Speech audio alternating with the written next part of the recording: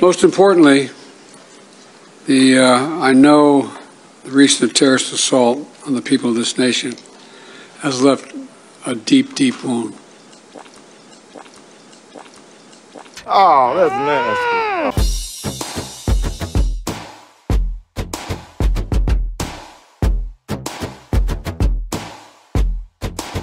On Ukraine, I'm asking Congress to make sure we can continue to send Ukraine the weapons they need to defend themselves and their country without interruption.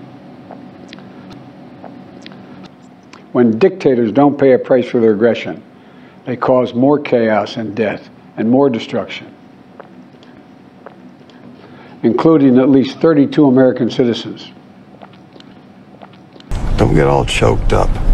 Help us build a world that is safer, more peaceful, more prosperous for our children and grandchildren. In Israel, and innocent Palestinian families are suffering greatly because of them. And the air defense systems to shoot down Russian missiles before they destroy Ukrainian cities. The people of Gaza urgently need food, water, and medicine.